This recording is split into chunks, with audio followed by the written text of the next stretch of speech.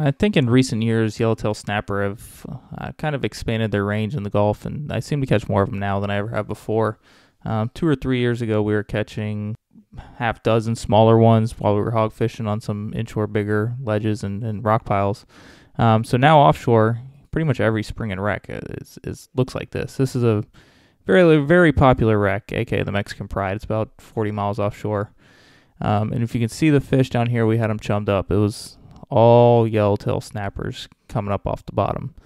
You could look down in the water, it almost looked like an aquarium, and so you could see he's just kind of free lining a chunk of bait, and got hit, missed it, but the yellowtails were literally up to the surface trying to eat, shrimp, all the chum that we had going. And it was a pretty incredible sight to see.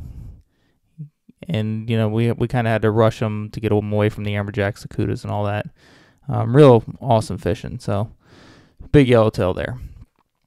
Average probably 2 to 3 pounds. Good eating. The deeper you get, and go on the Mexican Pride's about 120 feet. You get out a little deeper. You get some 4 or 5 pounders. You get out past 200 feet. You might see some 6, 7, 8, 9 pounders. And no doubt in my mind, there's world record out there somewhere in the Gulf of Mexico still. So what I did is I decided to send the GoPro down to see kind of what was below. The battery was real low, so I didn't get a whole lot of footage. I kind of wish I would have gotten more. So that's basically the surface. So as it's going down, you can see all these fish. There's amberjack, there's yellowtails, just all over. So yellowtail, big school yellowtails that came way up in the water column. And every time we threw a little bit of chum out, they'd come right back up. And it was easy to get them hooked with the jig head as it was falling, but what I was noticing is, as the jig head's dropping through the water column, if you're hooking them any deeper than, say, 20 or 30 feet, you were getting cooted, amberjacked. And so ideally what I decided to do was cut off all weight and just free line to try to hook them, 10 feet below the surface to give ourselves a better chance. And next thing you know, we ended up with 20 yellowtails and one big mango too. There's a school of mangoes that came up, weren't quite as aggressive as the yellowtails. So you can see them there, and there's a cuda. This is probably about 30 or 40 feet down now. So that was where the problem was. If we were hooking them below the boat, down a little bit deeper, cudas, AJs, goliaths, and you'll see what else as I drop this a little more. So just as it's going down to the water column, mangoes, yellowtails, just all over. It was a pretty incredible sight to see. Some more mangoes, more yellowtails. Let's see if I can just back it. So they were all there. Kind of curious, checking out the GoPro.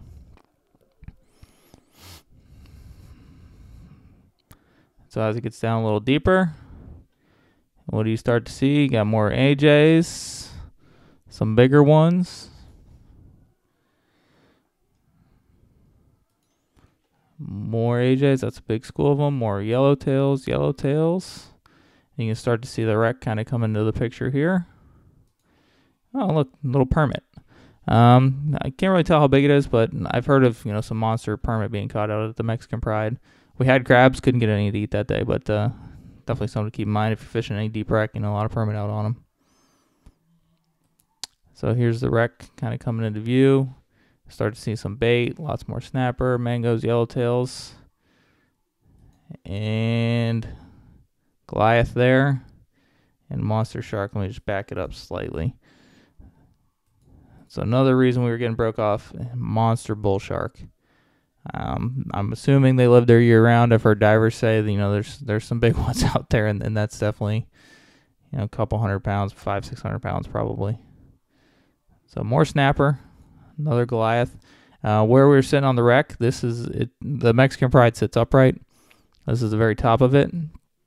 And so my GoPro is going down literally, right beside this. I got kind of lucky. You'll see it in a second. But more goliaths, more sharks, big sharks, snapper.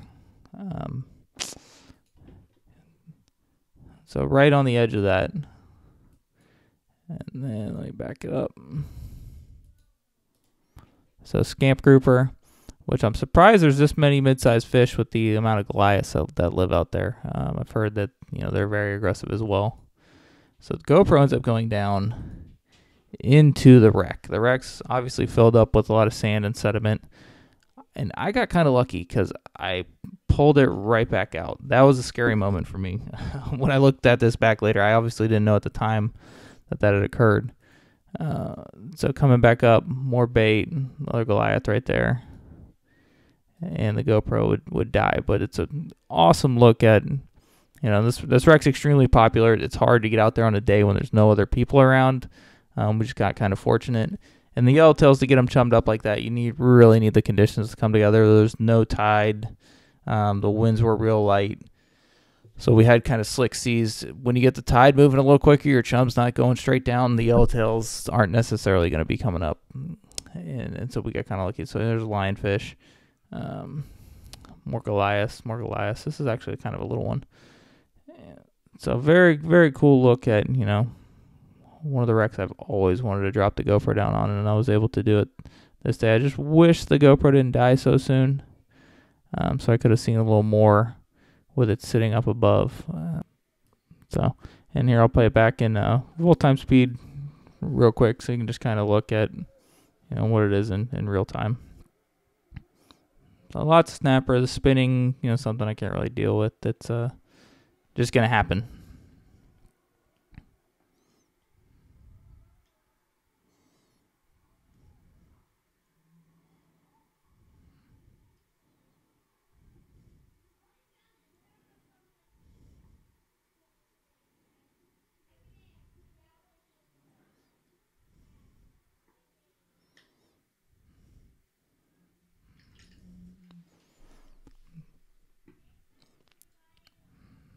So there is an underwater look at the Mexican Pride, and I'm just gonna show kind of what the surface fishing was like. So here's the footage of that, and enjoy. There. Thank you. There's the yellowtails back. I like it. I like it a lot. There you go. I'm gonna give you a shrimp too. They're easier to hook. Got some fish to fillet now. Yellowtail, yellowtail. I love me some yellowtail.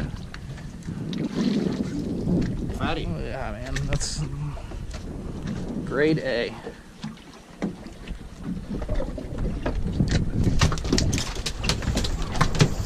All right, Jim. That's a nice one. Y'all keep me busy just taking fish off. Get him up, get him up, get him up. Uh-oh. Still free? Still free. I see him chasing him though. It's yellowtail. There you go. Nice yellowtail. Fatty.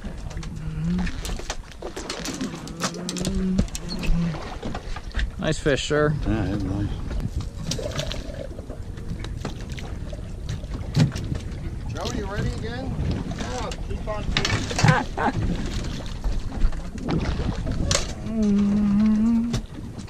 Boop, boop, boop, boop, boop, boop, boop, boop, boop, boop. Look at this little stack of yellowtails right here. Oh, big rod just got blasted. I think it got cut. Oh, look at that. Look at the boil behind the boat. Yeah. Shouldn't have got off that. Quarter mile that way. That's a lot of whitewater. There you go. They're back.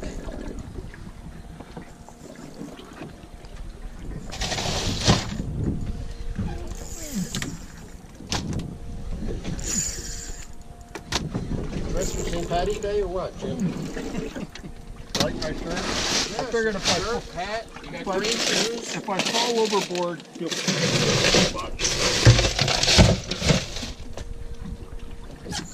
Another yellowtail? Yeah.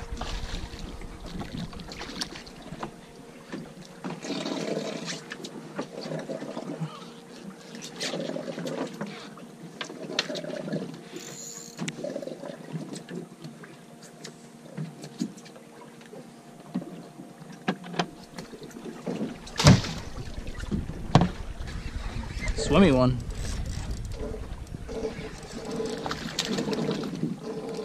Look at how fat they're getting from all the chum. coming in with full bellies. That's the way I gain weight too. Look at the size of that amberjack. Good Lord.